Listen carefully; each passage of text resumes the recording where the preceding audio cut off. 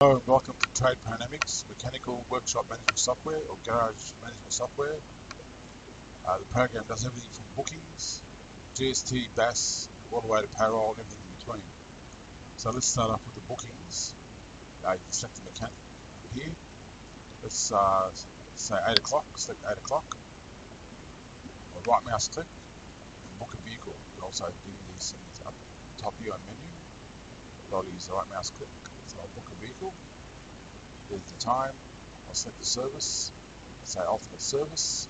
Go OK. Now I'll put the registration number in there. I'll click on find vehicle. You search for the rego. So we know it starts with Z. There's just one there that starts with Z. Z111. Hold the Commodore. I'll click on that. Vehicle details, the customer name, and vehicle make, model, etc. Details of the service automatically insert onto the booking. So I'll click save. There's the booking at 8 o'clock.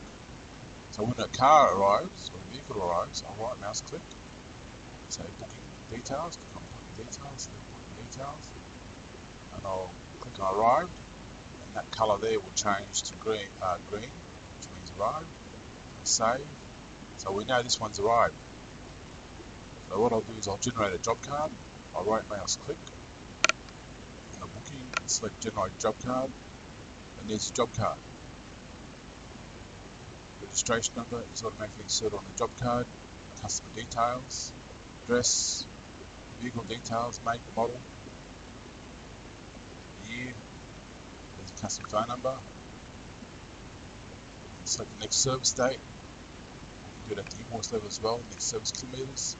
When you select the next service date, you can click on 6, which means 6 months from now. You can send out retention customer reminder letters via email or SMS to tell them to come back and service the vehicle. Okay, so it's good to use in business. So we'll select, we'll just say 6 months from today. Well, click on 6 months. So 3 hours, $130 an hour. There's the booking. I'll save that. Go to yellow, indicating pending. What that means, I can order these parts or labour items in here, create purchase order, email it to the supplier. You can return things, and from here. If I do an order from here, or a purchase invoice, it'll put the order number there and the delivery number there.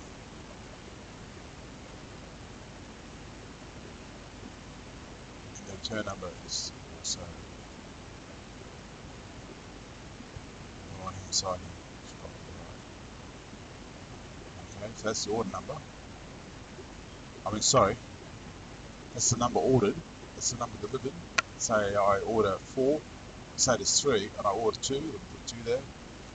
Say 1 is delivered, I'll put 1 there. That's the purchase order number. That's the delivery number, etc. But you don't need to use all that. Okay, so there's the job card, just the description, the price, there's the totals. All we do now is once you finish the job, just click on up here and say generate invoice. Ask if the job's finished. I'll take it off that list here. I'll go yes. Save it. And there's the invoice. The reg number, customer details, the vehicle details, etc. There's the next service date. You send out customer retention reminder letters to tell them to come back and service the vehicle, but the vehicle is due for service. You send it by SMS or email. The vehicle second tab. Put a job description in there, delivery inspection. You can do that on a job card as well, workshop notes, you can do that on a job card. We'll pass it over here, done on a job card, so what it's got, condition, vehicles in. There's also a delivery report you can print with the job card. Prints a delivery, like inspection report. So there's the invoice. So all you do now is say make payment. Okay, or I can just save it. I can save it as a credit invoice, or I can part pay it. Say he pays $90 cash and $100 on Visa. And the rest is going to pay later. Balance due is $200. I'll just say save. I'll save the invoice, or I can email it. I'll just save it. Click up the right hand side here, left hand side. So that's the invoice. Okay, there's also a nice function here. It's part of the booking system called Timekeep. Also, I'll create a new time card.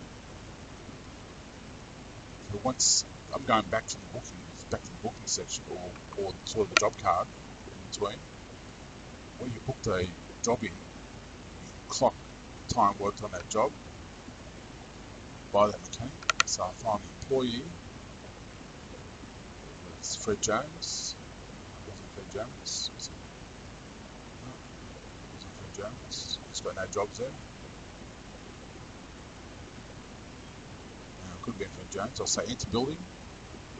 Yeah, you've got to enter the building, okay, for insurance purposes. So enter building. It goes green up here means started. Add today's work for employee. There's today's work. I'll click on that. So start job. It says it started.